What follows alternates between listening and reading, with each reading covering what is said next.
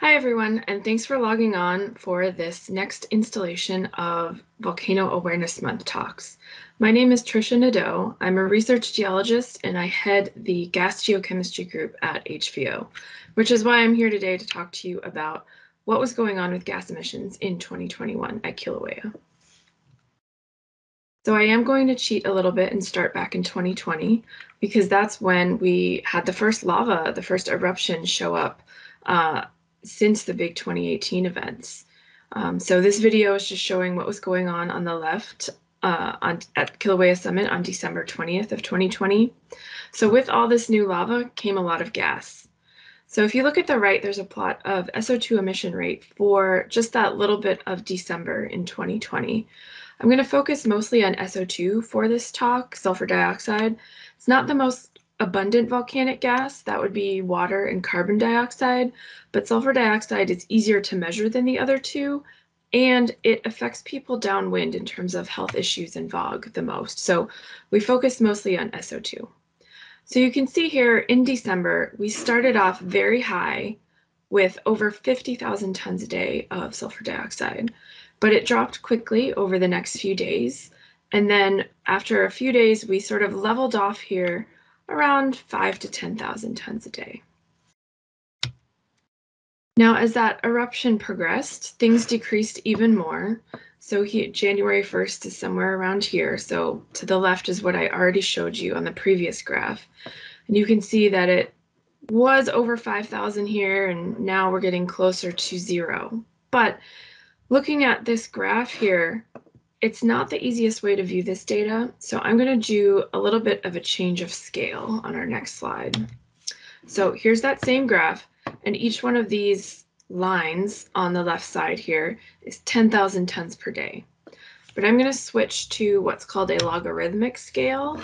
So instead of every line being 10,000 tons a day, on the right here, every line is 10 times the previous line. So we jump from 10 to 100 to 1,000 to 10,000 and then up to 100,000. So what that does is let us keep all the data on one plot, but you can see the details on the low end. So over here, between April and May of 2021, this all just looks like a flat line on the left plot. But with our log scale, you can see that during that time period, there was actually a continuous decrease in the SO2 that was being erupted. So all of my plots from now on are going to be in this log scale. So remember, it's still very high. It's just a different number jump for these higher lines over here, and we can see the detail at the low end. So what's really interesting is that during this sort of middle period here, where things sort of leveled off at about 1,000 tons of SO2 per day in February into early March, what we saw was, now these are common events at Kīlauea, even before this eruption.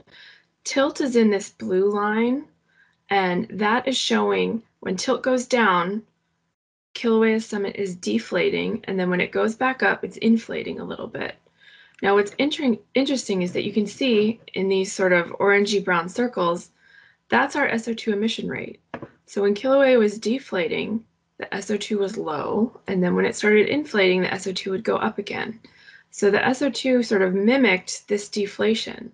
And that's because the lava was also mimicking the inflation and deflation. The lava lake level would go up and down in the same way. And the gas is very linked to how much lava is coming out.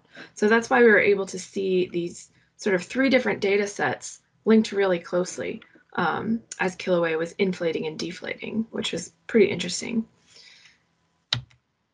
Now, our eruption sort of died off at the very end of May in 2021. And then we had another period with no eruption, no lava. So what that looked like in terms of the SO2 emission rate was very low emissions.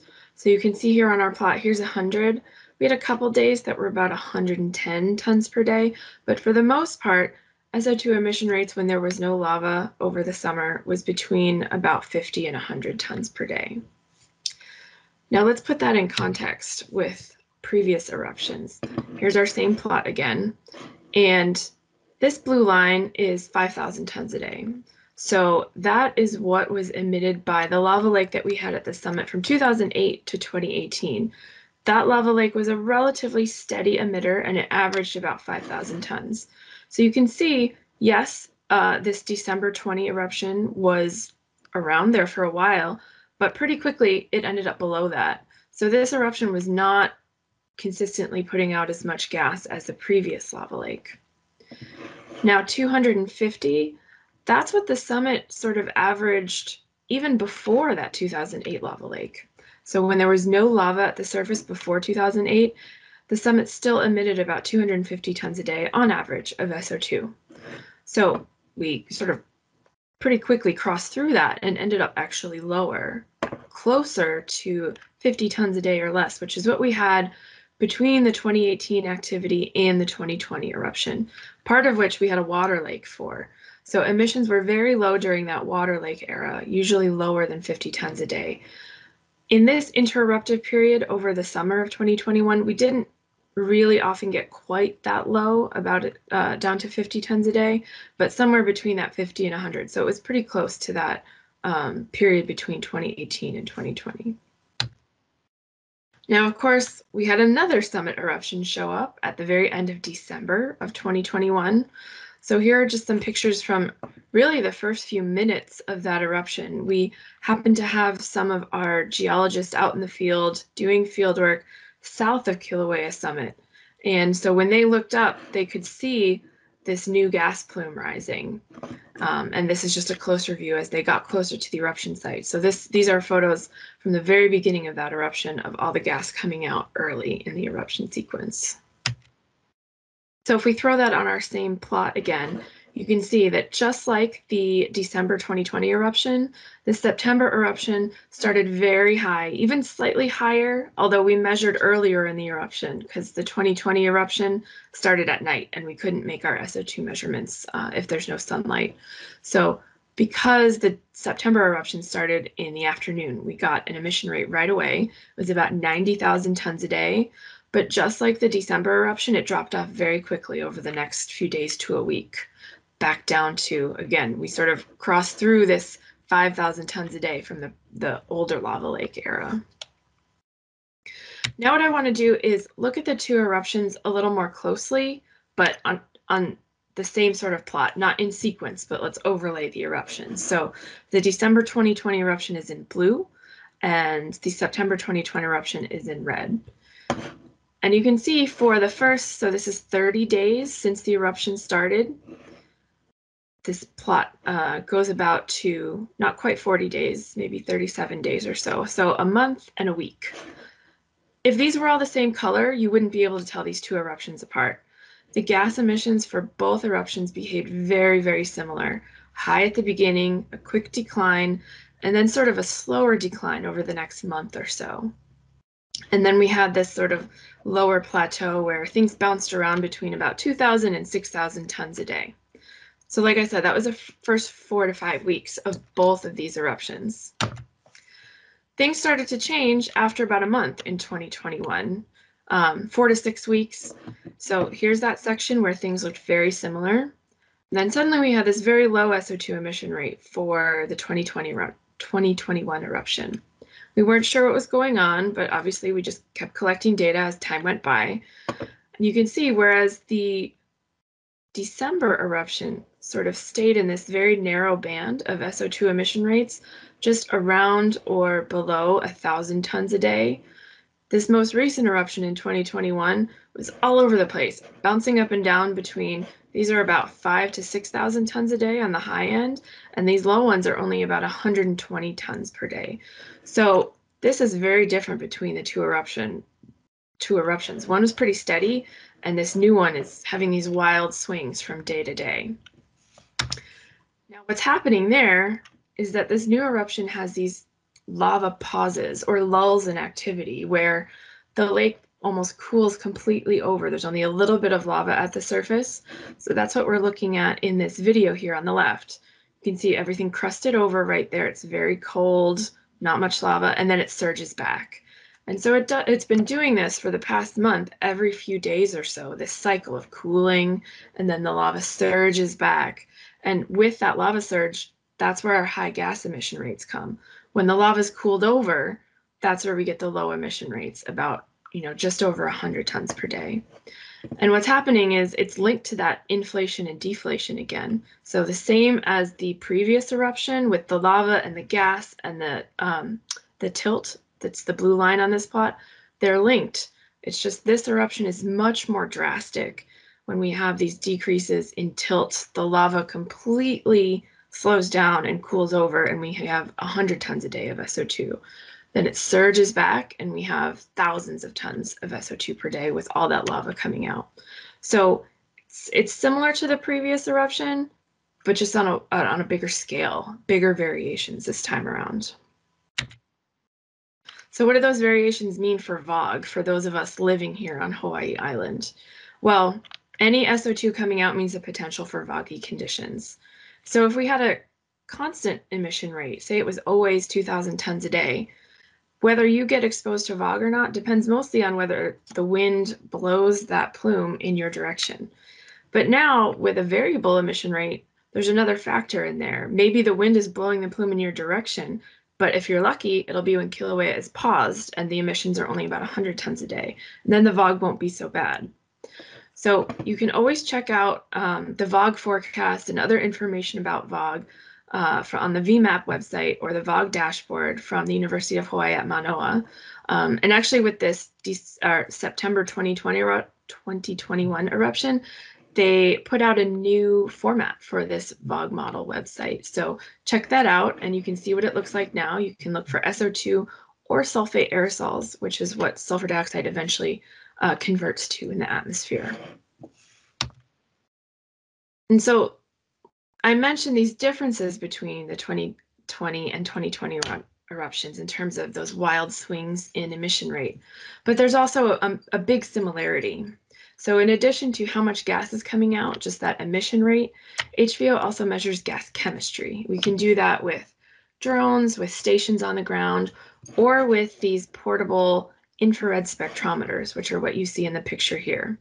So we're measuring the chemistry of this gas that's coming out. So not just the SO2, but SO2, carbon dioxide, water, and other species like hydrogen chloride, things like that. So one of the main things that we look for in that chemistry is how much carbon dioxide is coming out.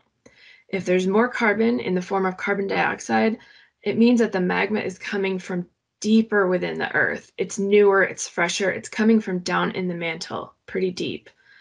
Whereas if there's low carbon dioxide, it means that, yes, it's new magma that's just reaching the surface as lava, but it's magma that sat around within Kīlauea's magma chamber for a while first. And as it sat there, some of that carbon dioxide leaked out over time. So when it finally erupts, a lot of the CO2 is already gone. So the erupting gas is less rich in carbon. So what we were seeing in our data from both the 2020 eruption and the 2021 eruption is that they are low in carbon dioxide. So what this means is that for both eruptions, the magma that comes out as lava was actually sitting around for a while already. This is not brand new magma from in the mantle. So that's one thing that we've learned from the gas chemistry is that these eruptions, even though they're behaving a little bit differently on the surface, where that magma came from that sourced both of them is from a pretty similar place. It stayed in Kīlauea for a while before erupting. Now, the last thing I'll cover, because I'm sure people have questions about it, is what about the East Rift Zone? I've been talking a lot about all this going on at the summit, but we do have previous eruptive sites in Pu'uo'o and the lower East Rift Zone from 2018. For Pu'uo'o emissions, we have 2 permanent continuous gas monitoring sites around Pu'uo'o, which detect whether there's SO2 coming from there or not. And you can see on this top graph, we did have SO2, before that 2018 activity. During the 2018 activity, we were measuring SO2 on those East Rift Zone sites. But since then, this is flatline. These spikes here are just when some of our HVO staff were there doing calibrations or maintenance on the site. But we're essentially down at 0. There's not SO2 that's detectable coming from Pu'uo'o. And for the lower East Rift Zone, we do periodic checks with portable instruments. So this is one of our summer student workers holding, this is the gas sensor on her back, and there's a tube that she can suck in the gas with when she puts it closer to degassing site. So we check those periodically at the eruptive sites and other places nearby that were affected by some of the ground heating. And we never detect SO2 there either. So SO2 would be a marker of potential activity, and we don't see it at Pu'u'o anymore, and we don't see it in the lower East Rift Zone anymore. I know that some people who live in subdivisions near the East Rift Zone sometimes can smell a little bit of a sulfury smell. Generally, that's going to be probably H2S. So sulfur, that's hydrogen sulfide. Hydrogen sulfide is the rotten egg smelling sulfur, whereas SO2 it's sharper, more like when you strike a match or set off fireworks. So both of those sites, the lower East Rift Zone and Pu'u'o, do still produce minor amounts of that hydrogen sulfide, the H2S. And under certain wind and weather conditions, you may get a little bit of that drifting into nearby population centers and subdivisions. So if you smell a little bit of that, it's actually because human noses are even more sensitive to that hydrogen sulfide than we are to SO2. So even though there's just a tiny, tiny amount of H2S coming out of places like Pu'u'o, if it blows your way, you might smell it. But it doesn't mean that anything is necessarily going on with an eruption because, like I said, we're not seeing any SO2, and it's SO2 that's related to eruptions. So I'll wrap up there with this nice video of all that gas coming out when the September 2021 eruption started. So as I said, some things were the same as the 2020 eruption. We had a new eruption each year. The magma and the gas were previously stored within Kīlauea because of that low carbon. And throughout the whole sequence, throughout all of 2021, we're not seeing any SO2 on the East Rift Zone. And we do have some new interesting phenomenon with this 2021 eruption, these bigger swings in the SO2 and these lava pauses. So that's been going on for the past month, and we'll just have to wait and see what goes on with the eruption and the degassing as we head into 2022. So thanks everyone for listening. I hope you learned something, and mahalo.